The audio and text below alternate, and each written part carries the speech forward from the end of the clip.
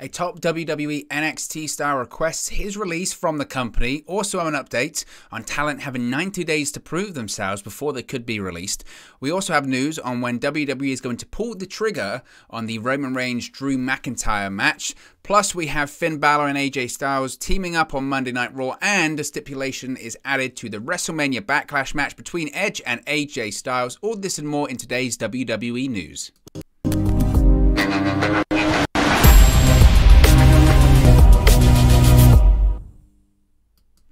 Hey guys, welcome back to Wrestling News 365. Hope everyone is doing very well. As always, there are plenty of news stories to get into in the world of WWE. So let's start off talking about Roderick Strong. Yes, former NXT Cruiserweight Champion, former NXT North American Champion, former NXT Tag Team Champion Roderick Strong has requested his release from the company.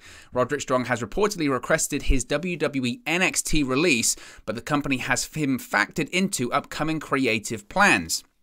Now, Strong has requested his release, quote, multiple times in the past several months, according to a report from Sean Ross Sapp of Fightful Select. However, word is that WWE has denied the request every single time. The veteran pro wrestler is said to be frustrated with many things within WWE over the past year, which has led to him asking for his release on several occasions. Now, WWE reportedly pitched a name change to Strong, but he was opposed to that idea. There were many people within WWE who were surprised that Strong was not included in the NXT releases made last Friday, as he's made it clear he wants out of the company. Now, Strong went to England in March for a quick run in the NXT UK brand, defeating Wolfgang on the March 17 taped episode, then coming up short against NXT UK champion Ilya Dragunov on the taped episode that aired on April 7. Strong lost to LA Knight and Tommaso Ciampa in SmackDown Dark matches this past January, and also took a WWE main event loss to T-Bar that same month, but there's no word on if he's being considered for a main roster run. His last NXT 2.0 TV singles match was a loss to Solo Sikoa on March 22. And then he competed in a second chance triple threat the following week for a spot in the NXT North American Championship ladder match at Stand and Deliver, which also included A-Kid and the winner, current NXT North American Champion Cameron Grimes. Now, Strong, this is what's interesting to me. Strong reportedly re-signed with WWE shortly before the Diamond Mine stable debuted last year. Now, this is why it's always fascinating, because the original plans, the original plans called for Roderick Strong to be in the group with his wife, Marina Shafir, manager Malcolm Bivens, trainer Hideki Suzuki, Tyler Russ, and Arturo Ruas, but less than 1 year later, Strong is actually the only member of the originally pitched stable to remain with the company. Now, WWE recently began a storyline where Strong said he wanted to make changes to the Diamond Mine stable so they don't fail like the Undisputed Era did. WWE, of course, released Malcolm Bivens last week, along with 9 other budget cuts, and now the group consists of Strong, the Creed brothers, and Ivy Nile. Strong has reportedly remained professional in his handling of creative week to week. It was also noted that WWE officials currently have no plans to release Strong, as he is factored into upcoming creative plans. That bit at the end where it says, oh, he's factored into upcoming creative plans, means a whole lot of nothing, honestly, because just a couple of weeks ago, Haaland was factored into creative plans and he left the company. We saw last year people were getting caught up to the main roster and were factored into creative plans, and they ended up leaving the company. So I don't really think that has anything to be him being tied into WWE. I, like many of the wrestlers within, or people within WWE, were surprised that he hasn't been released either this past Friday or prior to that, because the reason I'm surprised by that is because, again, it's a bit like when Dexter Lumis was released by WWE last Friday. You look at Roderick Strong and you look at the direction that WWE is going in with the age of the talent that's on their roster and the type of wrestler that they are hiring, the type of profile that they are hiring right now, and Roderick Strong doesn't fit. He just doesn't fit what they're looking for. He's an older guy. He's in his late 30s. He's, made a name for himself on the independent scene. He has a name that he used outside of WWE. All of it he just doesn't fit. So I'm surprised that he's still in NXT 2.0, because frankly, he's not what they're looking for right now. It's the same with people like Kyle O'Reilly, people like Adam Cole, people like Johnny Gargano. Ultimately, they all decided to not sign new contracts when WWE still probably wanted to keep them, to try them maybe on the main roster, but they saw the writing on the wall. They said, we just don't fit. And that's not a bad thing. It's not. That's just the direction that WWE is going in. So again, I was surprised that he stuck around. For me, it seems clear that he realizes he doesn't fit in NXT anymore, and he probably wants to be with his wife, frankly, in AEW too. She's being featured on AEW television. Eventually, will he leave? I think so. You know, it'll get to a point where he just says, I don't want to work anymore. And again, he'll probably be professional. I was really, really shocked, it must be said, when he signed a new contract last year, because again, I was just like, wow, I just didn't.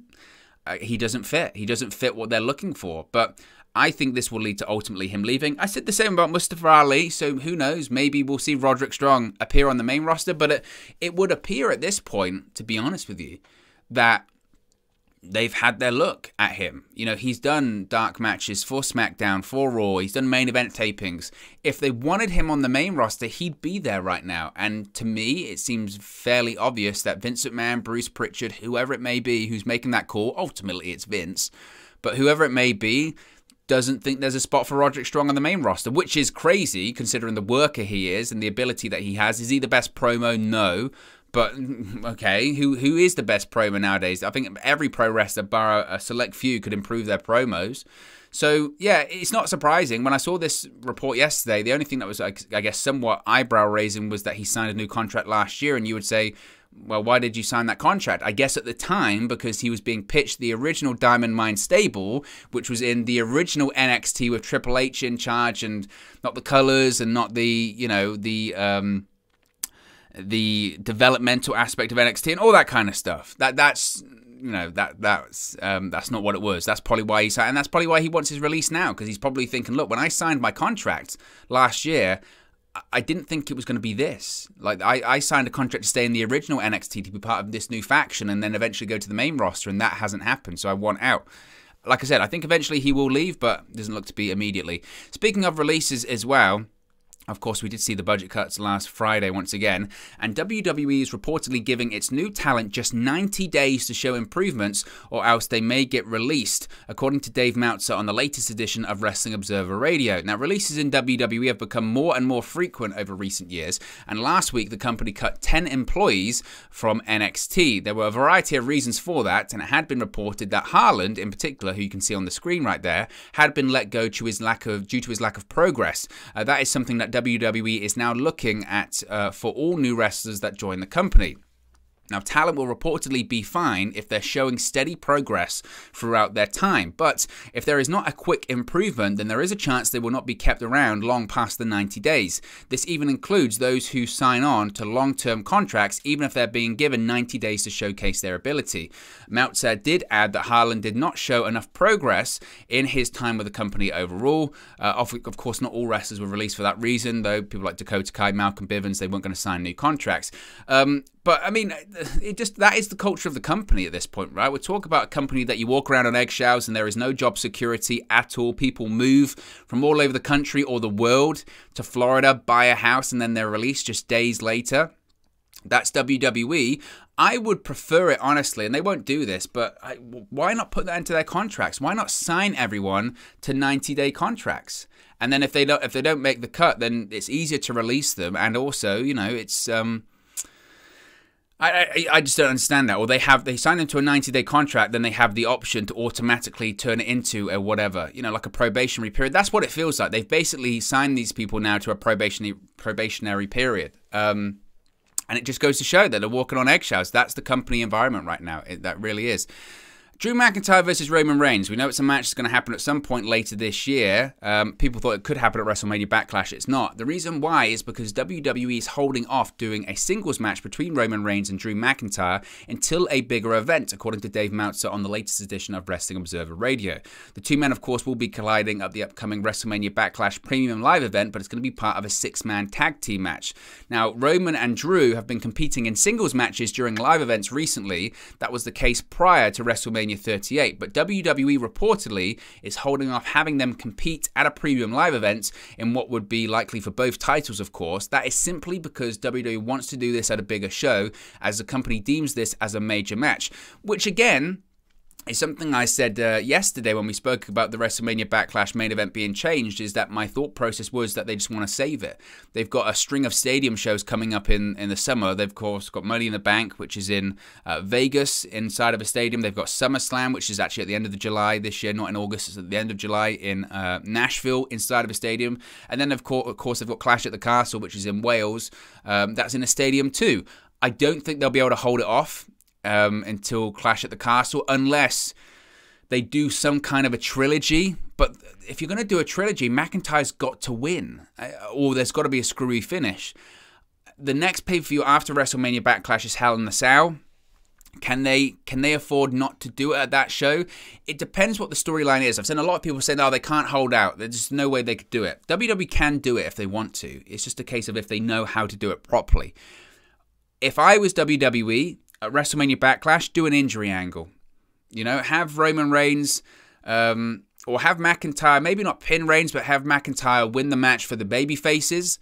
And then you have, after the match, whatever the bloodline, take out Drew McIntyre. Then his comeback match against Roman Reigns is at Money in the Bank inside of the stadium. Have that match be a screwy finish. I hate that, especially inside of a stadium, but this is WWE. This is what they would do. Have it be a screwy finish. You can then move that over maybe to SummerSlam. That's when Reigns can get maybe somewhat, maybe not a definitive win, but a screwy win. Maybe Heyman gets involved or something like that. And then McIntyre's last chance is at Clash of the Castle. You could do that. Feasibly, you could do that. Whether or not WWE would do that, I don't know. Whether they can actually physically stretch it that long with people still being interested. People want to see McIntyre in the main event of Clash of the Castle. They just do. If they can stretch it that far, I have my doubts, because just WWE, I have my doubts of them being able to stretch anything. But I don't think it's impossible. I think this is the right call, honestly. But because what other feud has Roman Reigns got on SmackDown? He's got nothing. Who else is going to face him? That was legitimately a problem. That's realistically why we've got a 6-man tag team match, because they could have done a match of Reigns versus, Nakamura. And a couple of years ago, with Nakamura, when he first came up from NXT, that would have been a big-time match if we were seeing that version of Shinsuke Nakamura, but we're not. They don't have any top baby faces on that show to realistically face Roman Reigns. So it's got to be Drew, and they've got to stretch it out because they have nothing else to use at this point. Now, Raw last night saw a reunion of sorts, even though they weren't actually in the faction at the same time. But two former Bullet Club members, Finn Balor and AJ Styles, joined forces on Raw last night, as can be seen during the broadcast. Finn Balor did a run-in to save AJ Styles from a beatdown at the hands of Edge and Damian Priest of the Judgment Day stable. Thereafter, both men raised their arms and did the signature click NWO Bullet Club gesture. Of course, Balor was the founding member of the heel New Japan faction. Styles actually replaced Balor in the stable several years afterwards, from 2014 to 2016, but they were never part of the stable at the same time. I see some people saying, oh, is this going to lead to a tag team or anything like that? I doubt it, honestly. I think that AJ Styles was just in a tag team for a year with a mask, so I don't think he'd be going back into a tag team. I could see tag team matches happening here, since Balor, I guess, was somewhat feuding with Damian Priest, and Styles is feuding with Edge. So certainly we could see maybe an alliance of sorts that could see tag team matches happening. I wouldn't be surprised if that did happen, say, at, I don't know, happened at Hell in a Cell or something of that nature, possibly. But a full-fledged long-time tag team run, I don't know. And maybe it would be fun if they do add more people to the stable of Judgment Day. Then if you could maybe get some other former Bullet Club members, I don't know who that would be, because is there any other former Bullet Club members in WWE right now that they could get into? Well, Cody Rhodes. Maybe you could do a somewhat Bullet Club versus storyline with them versus Judgment Day, I guess. Maybe that could be a bit fun, so maybe keep an eye on that in the future. Finally, speaking of Edge and AJ Styles, we have a stipulation announced for their match at WrestleMania Backlash. A stipulation match has been added. It was previously announced that AJ Styles will face Edge at WrestleMania Backlash. Of course, this is a rematch from WrestleMania 38. Of course, Edge got the victory after a distraction by Damian Priest at ringside. But in an update, WWE has now banned Priest from ringside for Sunday's Edge versus AJ match at WrestleMania Backlash. What I would think is probably going to happen here, despite the stipulation,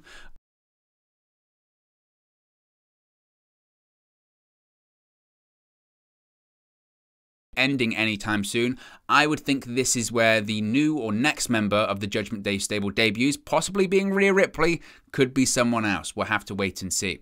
But anyway, guys, let me know your thoughts on today's WWE news stories in the comment section below. Be sure to like and subscribe to Wrestling News 365, and I'll speak to you again very, very soon. Hey guys, thank you for watching, listening, streaming, or however you come across this video today. Be sure to click on the video on the right there to watch our next video, or click the bottom there to subscribe, or the bottom right hand corner. Thank you very much, and I'll speak to you again very soon.